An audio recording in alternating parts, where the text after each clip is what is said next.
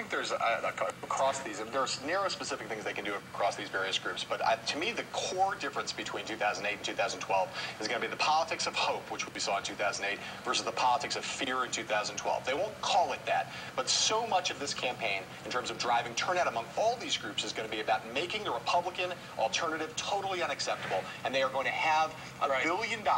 You're going to see a negative, an onslaught of negative advertising. I mean, we've never seen anything like that. We've never seen why you just split the story.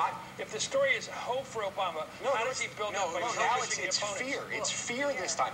2012, it's fear of the alternative. And it's $500 million in negative ads run against Mitt Romney or John Huntsman or Michelle Bachmann. Does the public want to see that? The President of the United States trashing his opponent? The public may not want to see it, but they're going to get it. And